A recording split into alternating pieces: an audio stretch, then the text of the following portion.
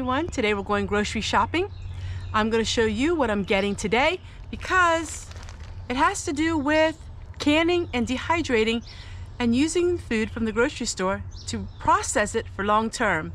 Let's get started.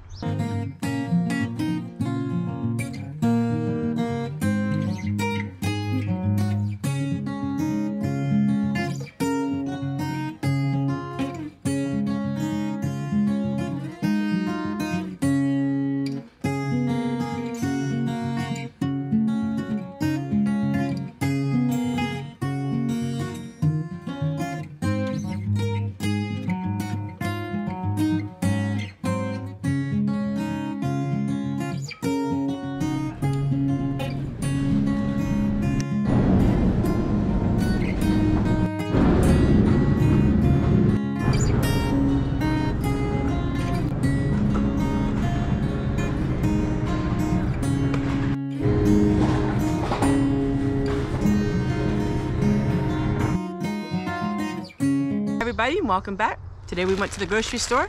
As you've seen, I got a bunch of these. Now this is corn, and it is fire smoked corn.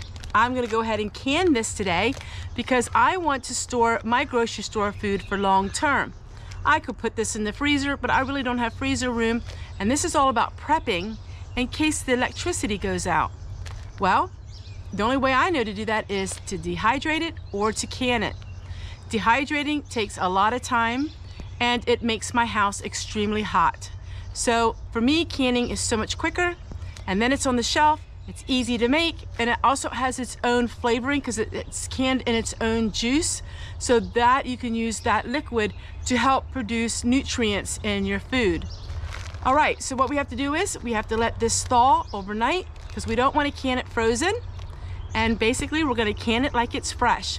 This is one way you don't have to grow your food, but you can still have a full pantry of canned food. So let's get right into the video and let's get making this and canning it for long-term food storage. All right, another way we can preserve food longer term is by freezing. So I am going to be freezing some of these marinated tomatoes, simply because I love adding these to pasta salad, and I can add them to pasta salad partly frozen, and it is amazing. So I took these tomatoes and we marinated them overnight. And now what we're gonna do is I'm gonna put these in quart bags.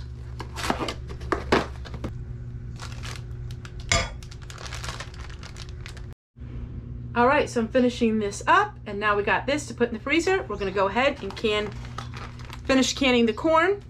And this is what it looks like. I do like vacuum sealers. I think they do really help your food stay fresher longer. And little units like this do not take hardly any counter space. All right, I'll see you guys in just a minute.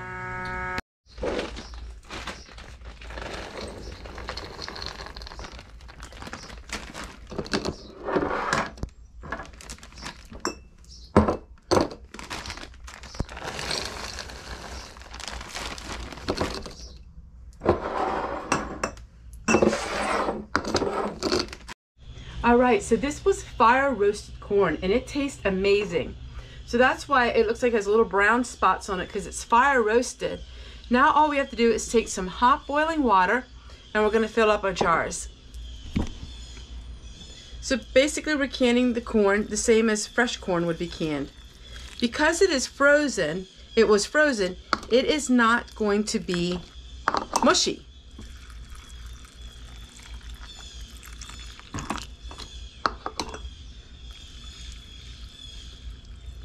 I'm canning all of this for about 50 cents for a pint. That's a good deal. Now, if you have your own canning supplies and you get canning lids on sale, I used to get them at Blaine Farm and Fleet. They have them like 50% off once a year, and then I would get 2 years worth. So I always like to have a lot of jar lids.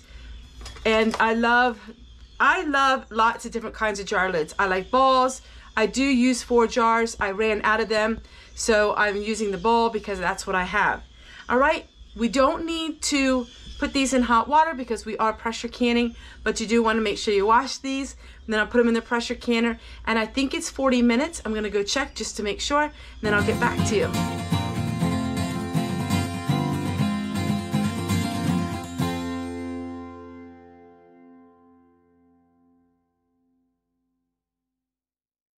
All right, everyone, I just checked. It is 55 minutes for pints, and so I'm going to make sure I can it 55 minutes. It's probably easier for me just to can it for 1 hour. We're going to go ahead and can it, then I'll show you what it looks like when we're done. This is just one way of getting food at the grocery store and preserving it long-term for long-term storage. When we didn't have electricity for a couple days here back in the early spring, I realized that some of the loopholes that I have are too much reliant on the freezer. And so once you have things canned, then you don't have to worry about it anymore. And so that's why I'm doing more dehydrating. So talk about dehydrating. I am going to get the same corn, and we are going to dehydrate that coming next week. So this would be easy to dehydrate because it's already blanched because it was frozen. And all we have to do now is just put it on the dehydrator sheets. The reason why I don't like dehydrating is because it is so hot. You turn your dehydrator on early in the morning, and you can get most of it done in the morning. It does make a difference. All right, everyone, I'll see you guys in just a little bit when the corn is finished.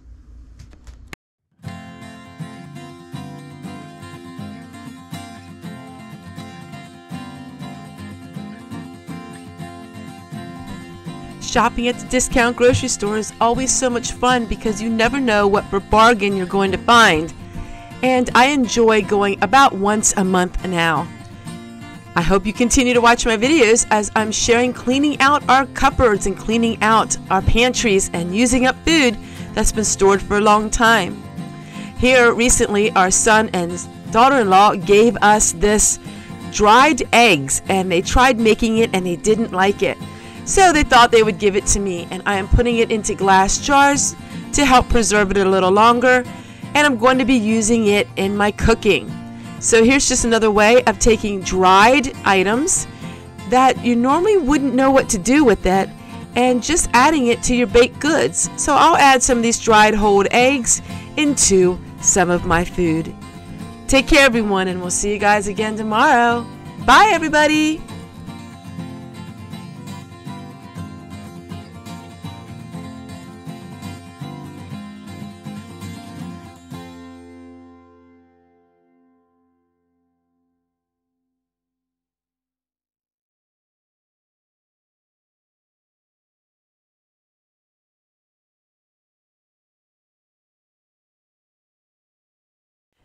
If anybody would like to watch an older video, that would help me quite a bit. Here's a blast from the past.